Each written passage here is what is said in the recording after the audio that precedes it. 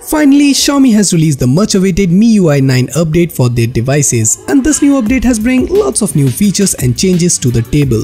These are the devices that will officially get this update, but as of now, Miui 9 is only available for Redmi Note 4 or 4X and Mi 6 in the form of developer beta ROM. More devices will be added soon in the coming weeks. So if you want to try out the new Miui ROM on your supported devices, then do watch the video till the end, and this method will work on all the Xiaomi devices, but in this video I am installing Miui 9 on Redmi Note 4X. So now with that being said, let's start.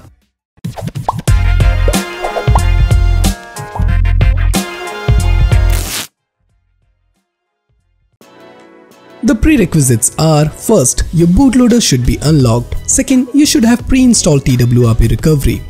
Now, if you guys don't have an unlocked bootloader or pre-installed Twrp recovery, then don't worry, I will leave the link of both the videos in the description down below. So pause this video and first unlock the bootloader and install the Twrp recovery. Once that is done, go back to this page and download the Miui 9 for Redmi Note 4 or 4X and put it in the internal memory of your device. Now boot your device into Twrp recovery mode, and for that first switch off your device. Now press and hold volume up plus power key until you see this Mi logo, and this will basically boot your device into Twrp recovery.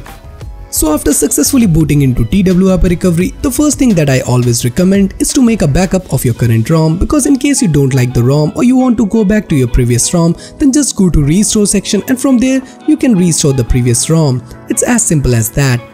So after backup is done, go back and click on Wipe, then Advanced Wipe. From here select Dalvik, System, Data and Cache and swipe this blue button to right. This will basically wipe the system partition and make your device ready for ROM installation. Once that is done, go back and click on Install and navigate the ROM zip file which we downloaded earlier and select it. Now again swipe this blue button to right in order to flash the ROM zip file. The installation will take anywhere between 3 to 5 minutes, so just relax. Once the installation is done, a pop-up will appear which says no OS is installed. Just overlook that and swipe this to reboot your device. Now again the first boot will take around 5 to 10 minutes, which is quite normal. So wait till the boot is finished. Now as you can see, we have successfully installed the Miui 9 ROM on our Redmi Note 4 or 4X. So just set up your device and enjoy the new Miui 9, which brings lots of new features and changes to the table. My first impression of Miui 9 was like, wow, this time Xiaomi has done lots of improvements over the UI. As I mentioned earlier that this ROM is a beta ROM, but still the ROM feels very light and quick, and I didn't face any lag or app crashes in my 24 hours of usage. On Redmi Note 4 or 4X, Miui 9 is running on the latest version of Android, that is Nougat, and we were really waiting for this update since a while. Additionally, you will get lots of changes, like now in the setting menu there is a new option called My Devices that will provide you the hardware and software details, and I think it looks really cool. Rather than that, now you also get the split screen feature which will let you open 2 apps at the same time.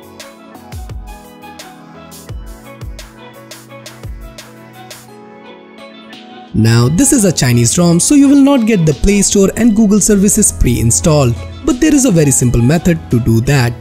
First open the Mi App Store and search for Google.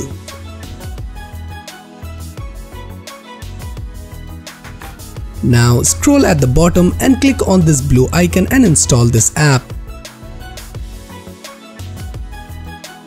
Once the installation is done, open the app and click on this blue circle and it will start installing all the required Google apps and framework.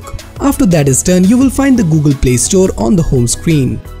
Now I'll be making lots of Miui 9 videos in this week regarding its features, performance and also a full review of this ROM. So if you guys are new to this channel, then do subscribe for more future videos like this.